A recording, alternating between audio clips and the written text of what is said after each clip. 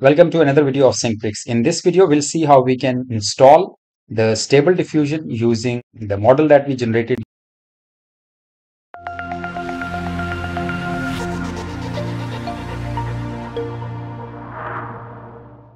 This model you can see here, this model is already available here inside the stable diffusion waves. And this was the folder where the model is available. So step-by-step video is already available where I have explained how you can make this particular model based on these images. And now this model is ready to be used. So we'll go to Stable Diffusion WebUI, and if you see here, automatic 1111, this is the Stable Diffusion WebUI. In my case, Python and Git both are already installed.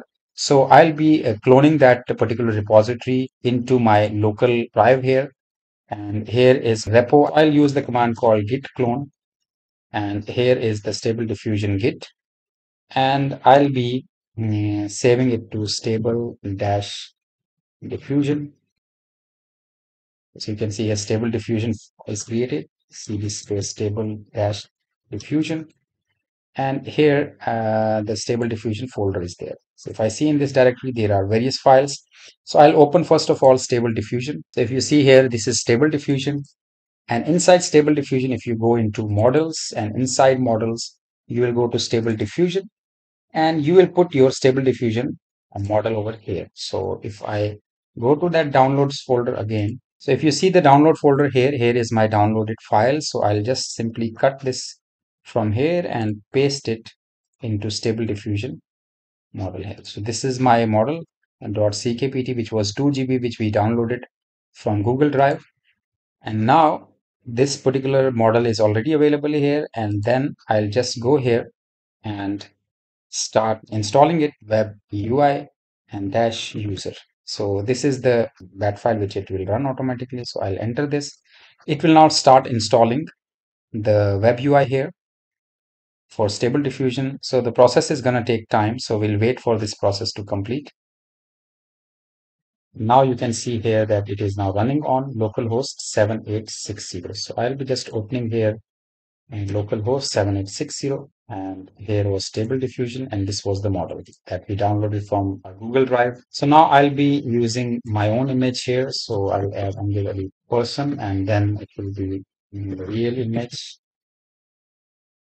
Now we'll see how it generates. So it has generated this image here. I can use wearing goggles and here laser tie face only. In Huggy's website, I showed you that the project which we signed up earlier, and in that we have various prompts. And another is lexica.art, it's a stable diffusion search engine. Based on these images, you can see here there are various images which are already there. Suppose this is the image of Bill Gates. So I'll be copying this prompt here and I'll paste it to image ready. So here you can see.